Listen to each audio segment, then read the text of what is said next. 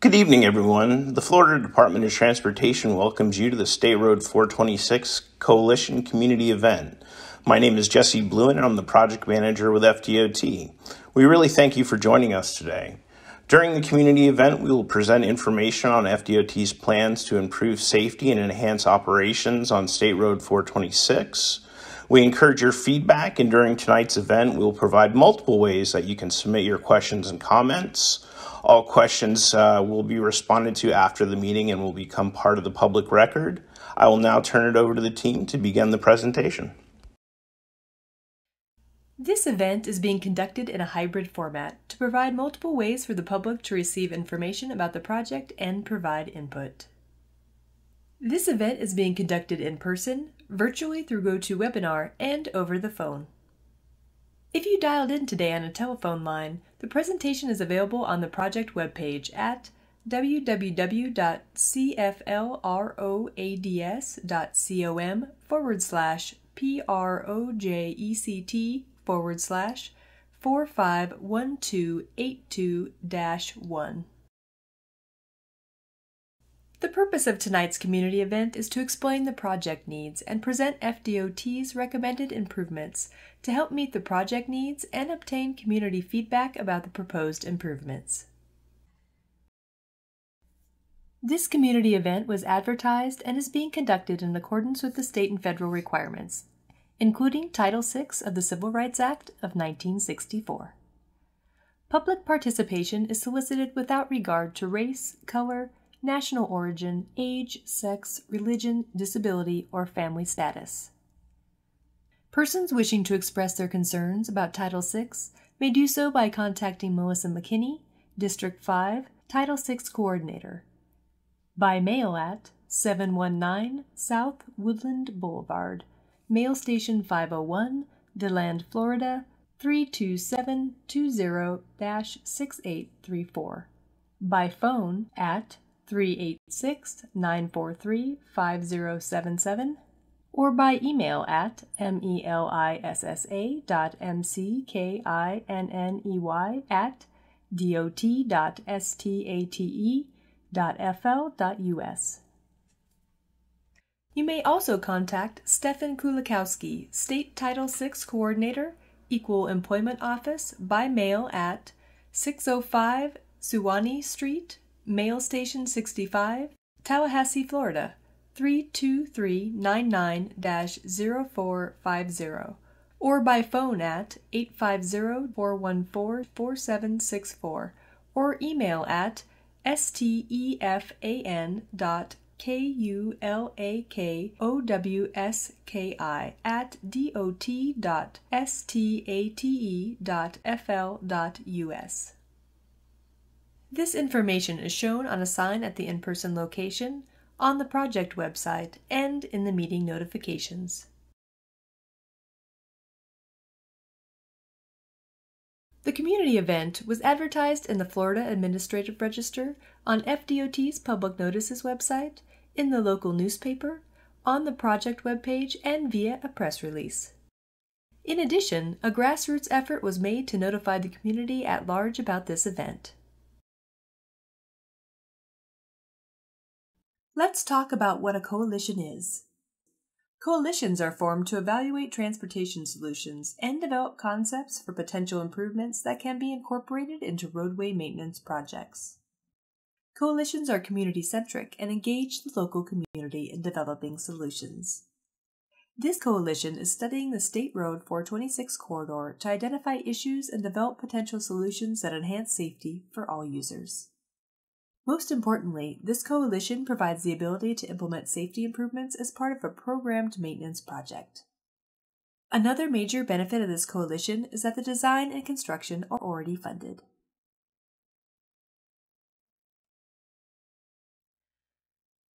The coalition is a partnership with our community stakeholders.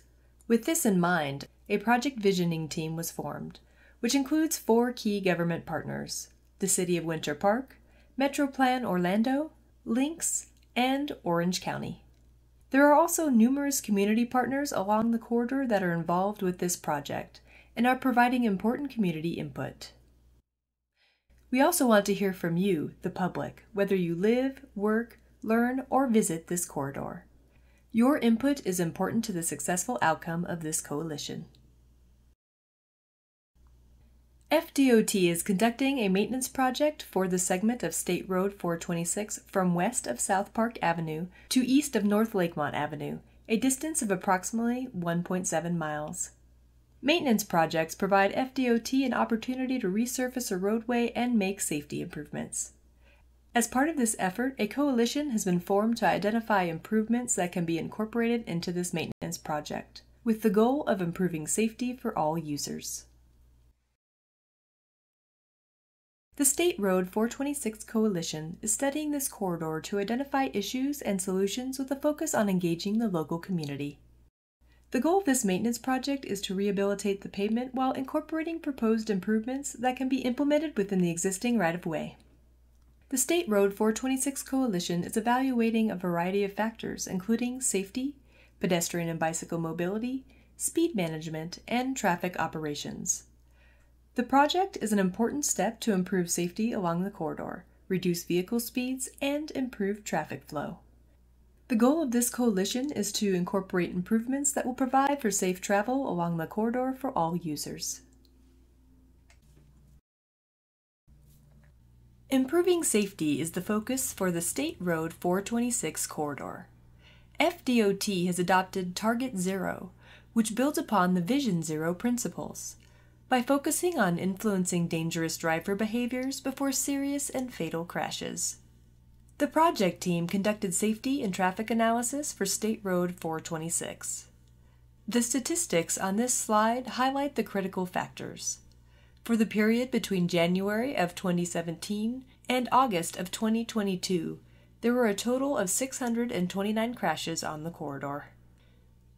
As shown in the pie chart, the top 3 most frequently occurring crashes are rear-end crashes at 48%, side swipes at 19%, and left turn crashes at 11%. Additionally, 32% of crashes resulted in injuries, including 2 fatalities.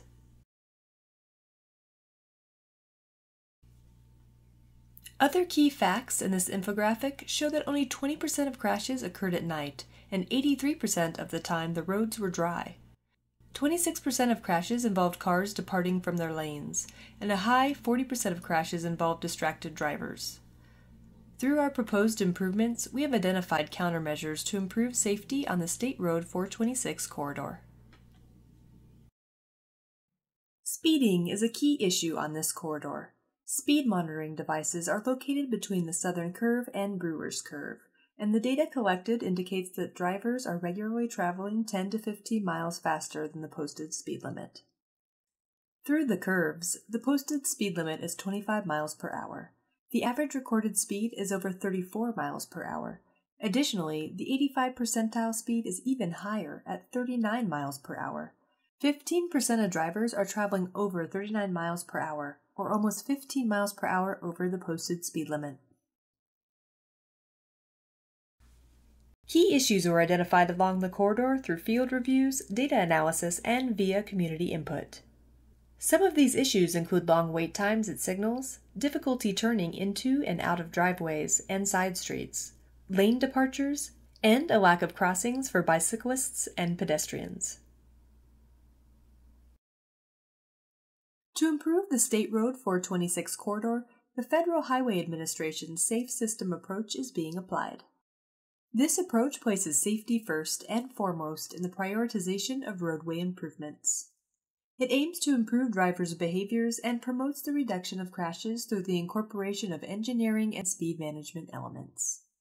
The goals for this corridor include improving corridor safety for all users, promoting the reduction of vehicle traveling speeds, improving multimodal access and connections for bicyclists and pedestrians, and reducing crashes. The team's extensive analysis resulted in many different opportunities to improve safety along the corridor. In addition to achieve the coalition goals, the team developed a toolkit of nearly 30 types of improvements that can be applied to the appropriate locations along the State Road 426 corridor. The toolkit includes improvements in 4 key areas: traffic calming and speed reduction, improving safety through the curves, multimodal improvements for bicyclists and pedestrians, and provide safer turning movements. Several of the potential improvements that address traffic calming and the reduction of speeds include narrowing lanes, pavement markings, sliver medians, and raised intersections. Examples of curve safety improvements include angled line markings in the pavement, internally illuminated reflective pavement markers, a barrier wall to separate the pedestrians from the vehicles, and dynamic chevron signs. Bicycle, pedestrian, and transit travel can be improved through raised crosswalks at intersections or mid-block, high visibility crosswalk markings, pedestrian hybrid beacons, painting bus stop stations in the outside lanes, and installing pedestrian barrier walls. In order to achieve these safer turning movements, improvements could include tightening the curb returns, raising the intersections, retiming the traffic signals, and increasing the length of left turning lanes. The alternatives shown here tonight were developed based on a partnership with the community and key stakeholders. Using the toolkit of improvements described previously and the Coalition's community-centric approach, 2 alternatives were developed to meet the project needs. The project needs include improving safety, reducing speeds, improving multimodal connectivity and mobility, and reducing crashes. Alternatives 1 and 2 provide a menu of improvements. After listening to community input and working with key agency partners, the most effective elements from each alternative will be selected and combined into a recommended alternative that best meets the community's needs. As we look at Alternative 1, shown on this slide, you will see that many of the features are vertical in nature, with the goal of slowing speeds and changing driver behavior. These include raised intersections, raised crosswalks, medians, and a barrier to separate pedestrians from travel lanes. This alternative also includes a roundabout at Chase Avenue, as well as an additional southbound turn lane at North Lakemont Avenue, both of which require additional right-of-way and would be longer-term improvements. Similar to Alternative 1, Alternative 2 provides improvements that address the project needs with a focus on safety. Many of the features of Alternative 2 are horizontal in nature with the goal of slowing speeds and changing driver behavior. These include adding a gentle curvature to the roadway, also known as chicaning, tightening curb returns, adding additional lane markings, and improving the intersections. This alternative also includes an additional southbound turn lane at North Lakemont Avenue, which requires additional right-of-way and would be a longer-term improvement. As previously mentioned, following the community event, a recommended alternative will be developed that incorporates the most effective design elements from Alternatives 1 and 2 into a single recommended alternative. This recommended alternative will then move forward into the design phase and ultimately the construction phase. Now let's look at some conceptual renderings of the proposed improvements that could be implemented along the corridor. The following series of slides shows the current conditions of key locations along the corridor. The images on the left side of the screen depict the existing condition, while the images on the right side of the screen show potential proposed improvements. The concepts depicted in the renderings are draft and are subject to change. Depicted here are the before and after images of State Road 426, looking east towards Hinkle Circle. In this location, raised crosswalks with pedestrian hybrid beacons is proposed. While the raised crosswalk with pedestrian hybrid beacons shown here is at Hinkle Circle, this option is being proposed at several locations along the corridor. This image shows cars traveling eastbound approaching the southern curve. Proposed improvements include a narrow median through the curve to keep vehicles from departing their lanes, dynamic chevron signs, as well as adding a pedestrian wall between the vehicular lanes and the sidewalk. This image shows cars traveling westbound approaching Brewer's Curve. Proposed improvements include a narrow median through the curve to keep vehicles from departing their lanes, as well as adding a pedestrian wall between the vehicular lanes and the sidewalk. At Shepherd Avenue, proposed improvements include a raised intersection, high-emphasis raised crosswalks, and in-pavement speed warning markings.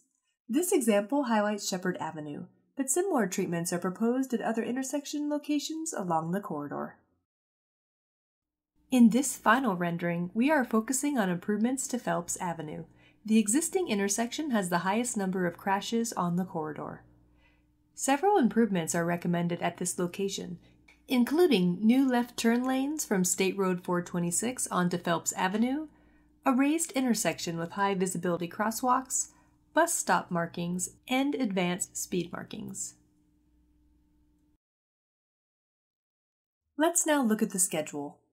This coalition is ongoing and is anticipated to be completed in late summer of 2023. Following completion of the coalition, the recommended alternative will move into design, which is set to begin in late 2023. Construction of the project is currently planned to begin in the summer of 2025. We encourage your input and feedback about this project, and there are multiple ways for you to participate. All public comments and questions are part of the public record, and every method for providing comments and questions carries equal weight.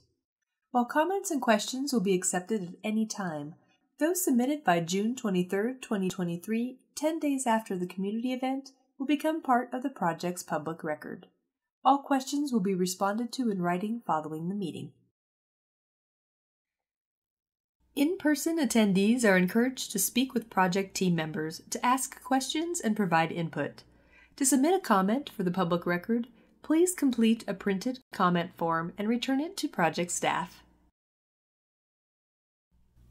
You may also contact the project manager, Jessie Bluin, directly by email at jessebluin@dot.state.fl.us, or by U.S. mail at the Florida Department of Transportation, 719 South Woodland Boulevard, Mail Station 501, DeLand, Florida, 32720. You may also call the project manager at 386-943-5167 to provide verbal comments during normal business hours. To learn more about this project, go to www.cflroads.com. Type the project number 451282-1 in the search box at the top right and click Go. Then click on the project name. Community event materials are posted on the website now. On behalf of the Florida Department of Transportation, thank you for attending this community event and providing your input on this project. If you have comments or questions after the meeting, please submit them by June 23, 2023. Contact information, this presentation, project documents, and other exhibits displayed at the community event are posted on the project website at www.cflroads.com/project/451-282-1. Thank you and have a good evening. This concludes the presentation. We now invite you to review the event materials and exhibits and talk to the project team members. The presentation will begin again in a few moments.